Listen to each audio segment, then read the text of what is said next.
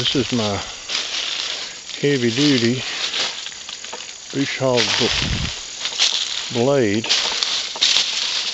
Can't really tell nothing left in these weeds, but it's a heavy duty brush hog.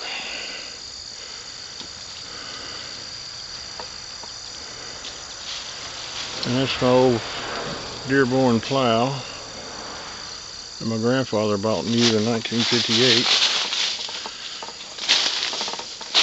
That thing's plowed a lot of ground.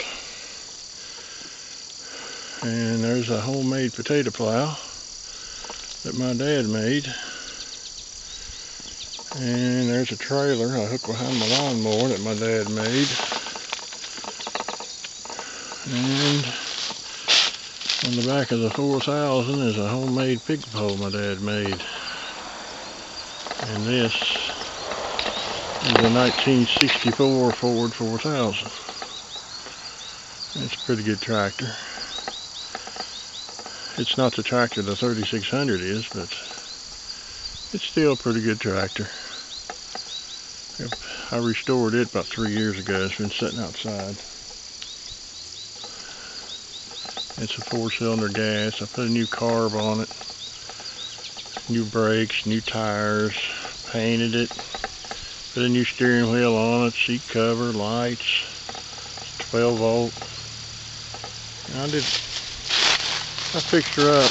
Trouble is, nobody wants a tricycle Ford tractor. They want a John Deere. I think take them John Deeres and shove them. I don't like them. This got all the correct stuff, like the drop down drawbar and the stabilizer bars that I made. It's a pretty good old tractor. It's 5-speed.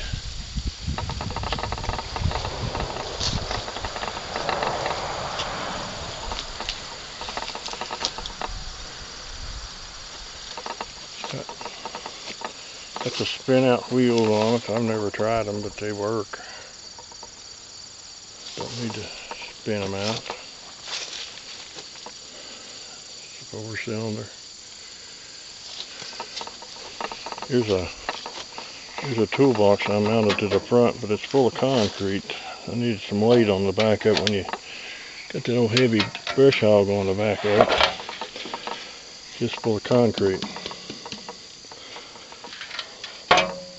Does a pretty good job holding it down. I like the old tractor. I guess it's different.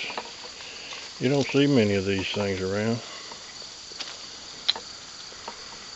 Don't have power steering. I wish it did, because I think them things can be hard to steer sometimes. If you got something heavy on the back, it's not too bad, but if you ain't got nothing on the front, them tires is a little low. So yeah, it's going to be a little hard to steer like that. But it's a pretty good old tractor. That's my neighbor's place. They got all kinds of equipment over there. Dozers and things. That's it.